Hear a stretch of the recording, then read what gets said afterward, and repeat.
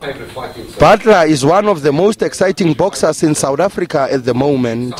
He has a good professional record with only 2 losses in 33 fights. The 29-year-old once held the WBA and IBO minimum weight titles, but he lost both in March last year when he lost to Byron Rogers via a unanimous decision. Budler will go into his next bout with a lot of confidence after winning his last 2 fights staged in South Africa. It's probably my hardest fight of my career so far.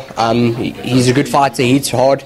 Just came over a first round knockout for the title. But I'm going to be ready. I've been training hard, we've got a few game plans worked out, and I'm going to be ready for this fight. Away from home, Budler will have to be at his best to overcome the reigning champion.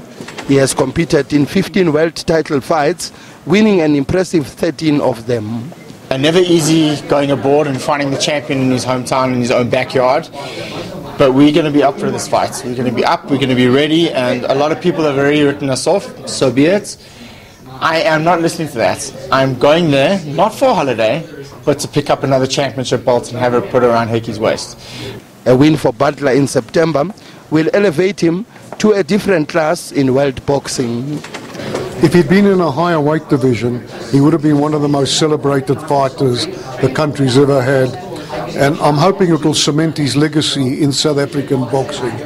He's been the WBA champion, he's been the WBO champion, he's been in different weight classes. He's going to go in there in the Philippines. He's going to do South Africa proud, whatever the outcome of the fight. But it will not be a walk in the park for the South African against a man with an equally impressive record. Milan Melinda of the Philippines has only suffered 2 losses in 36 fights. Sfiso Ramara, SABC News, Johannesburg.